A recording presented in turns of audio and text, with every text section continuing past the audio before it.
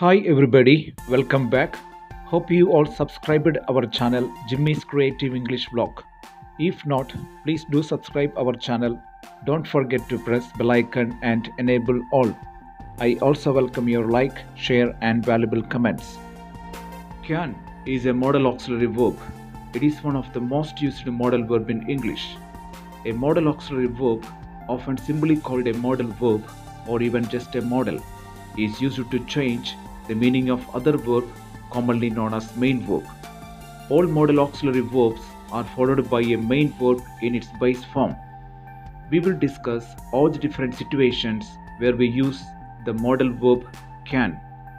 Can is used to express ability or power, permission, request, possibility, surprise, happening, offer, inability, and refusal. Let us get into the usages of can in detail. Note 1.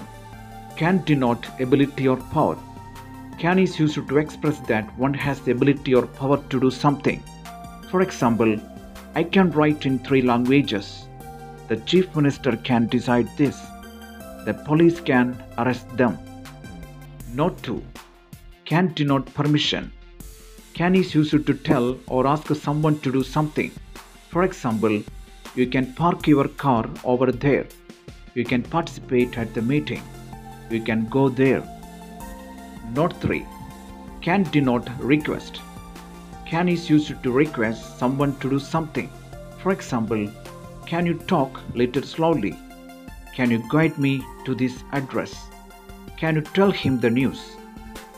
Note 4. Can denote possibility. Can is used for saying what is possible. For example, it can be true. You can get all things under one roof. Mosquitoes can cause malaria. Note 5. Can denote surprise. Can is used to express how surprised or shocked you are, usually in negatives and questions. For example, how can you open this box? How can it happen? How can you speak like this? Note 6. Can denote happening.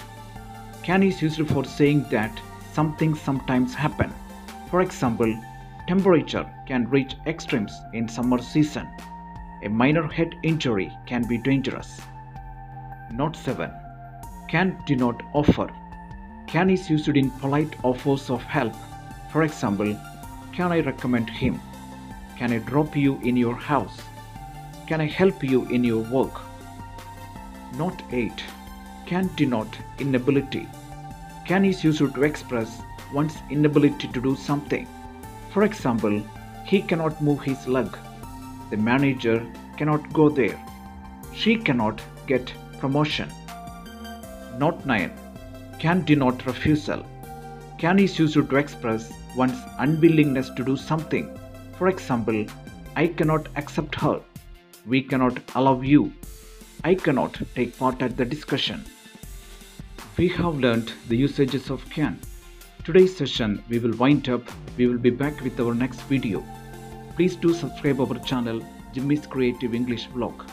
Don't forget to press bell icon and enable all. I also welcome your like, share and valuable comments. I really do appreciate your love and support. Thank you for watching. Have a beautiful day ahead.